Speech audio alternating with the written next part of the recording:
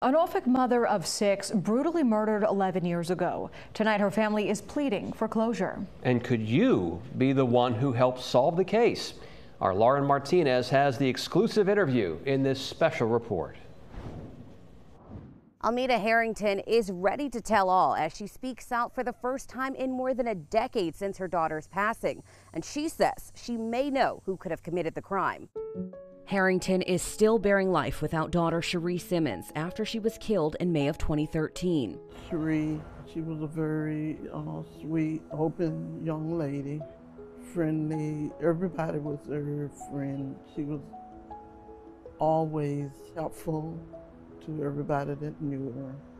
And she loved life.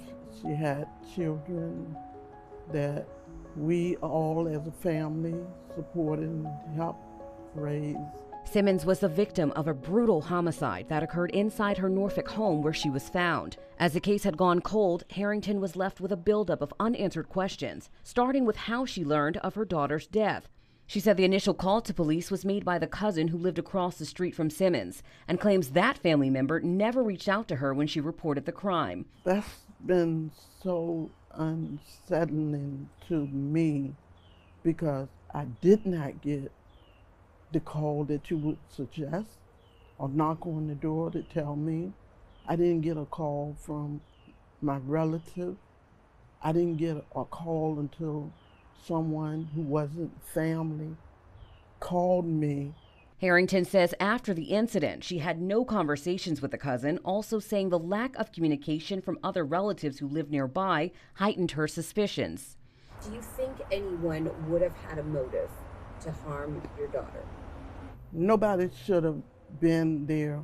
And if somebody was going to be there, it should have been family that would do the right thing. She says she believes family was at Simmons' apartment in the days leading up to her murder and is not convinced of the story being told. I think it's a lie.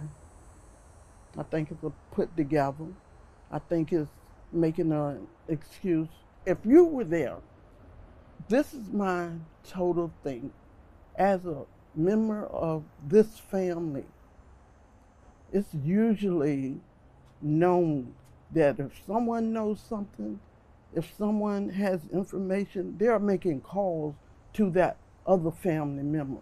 Who do you believe could have hurt your daughter and taken her life? It was someone that she would have, and this is not a thing that she would do. If they had access to her house, if they were in her house at that time of the day or evening, night, they were there because they were there for a purpose. Who are you referring to? Cousins, close cousins, first cousins.